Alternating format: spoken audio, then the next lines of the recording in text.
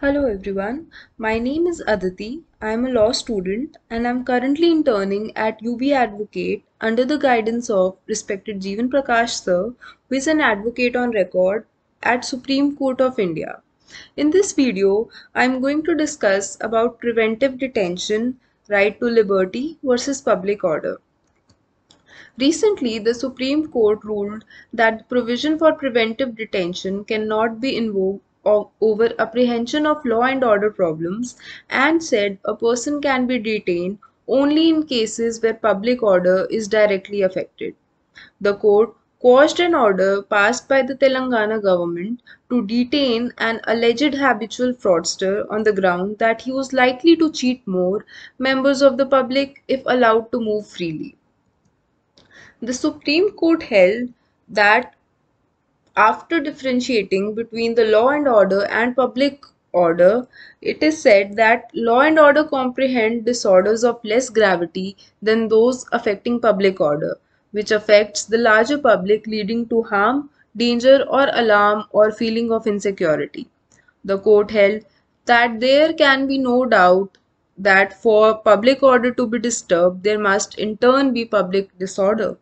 Mere contravention of law, such as indulging in cheating or criminal breach of trust, certainly affects law and order, but before it can be said to affect public order, it must affect the community or the public at large. Now, let us see various constitutional provisions which are related to preventive detention.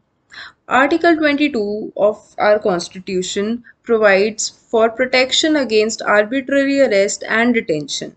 It envisages to protection to persons under both kinds of detention, namely punitive and preventive.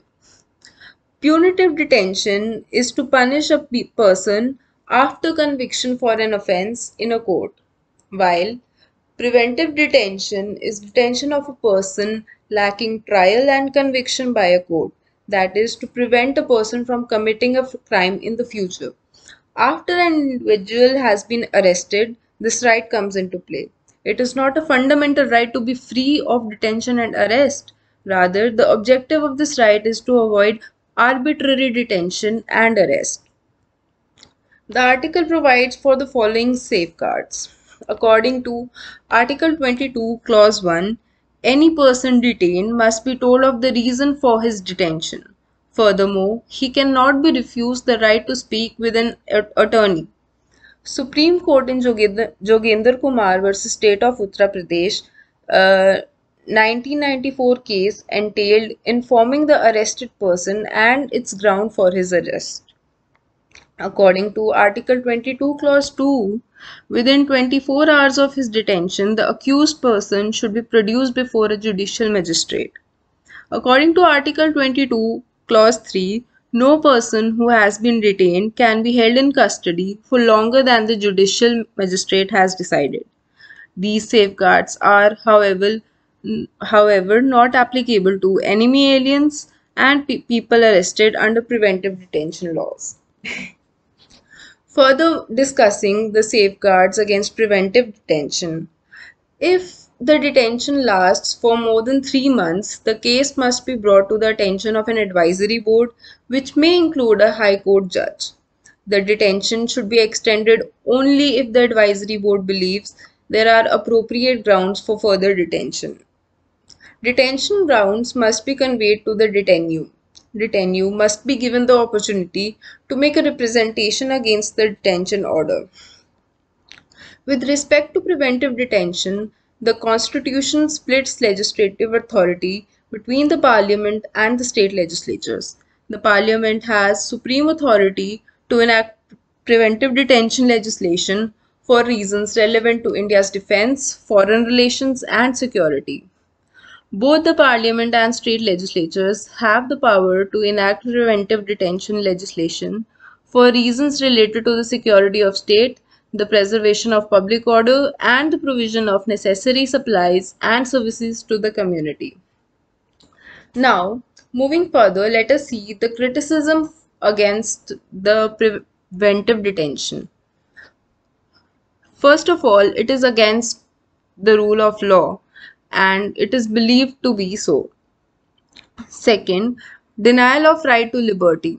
Liberty of a citizen is one of the most important rights won by our forefathers after long historical and arduous struggles. If the power of preventive detention is not narrowed down to limits, the right to liberty will become negatory, that is, of no value or importance. Third, it has a chilling effect on freedom of speech and expression. Detaining someone without trial must seem justifiable when there are threats to national security. By using notions like public order, preventive detention laws become prone to abuse. For instance, the National Security Act is used to arrest journalists critical of public figures. Preventive detentions are often used in tandem with the regular criminal law to keep persons in custody for longer with fewer questions asked. The preventive detention regimes sanction for arrest and detention for up to 3 months without periodic review and no judicial oversight violates the liberty of the person. Now, concluding, although Article 22, Clause 3, Subclause B of the Constitution of India permits preventive detention, the power of preventive detention must be confined within very narrow limits, otherwise, it will take away the right to liberty guaranteed by Article 21 of the Constitution of India.